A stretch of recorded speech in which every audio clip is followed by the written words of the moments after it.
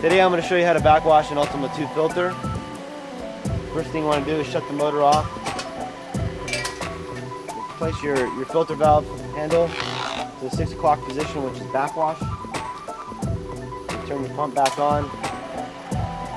This will flush out the dirty water, mix up all the debris inside of here, flush out your backwash or waste line here.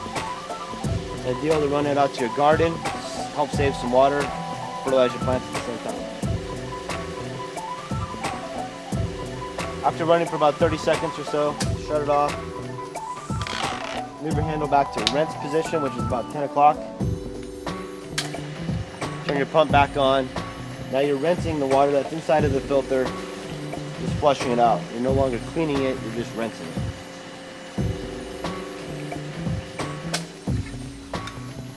After you've done that for about 30 seconds, turn your pump off, put it back to filter, which is the 12 o'clock position. Turn your pump back on.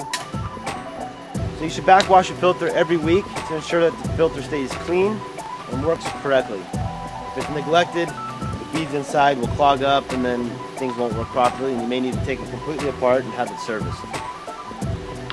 If you have any questions, you can email us at www.socalponds.com.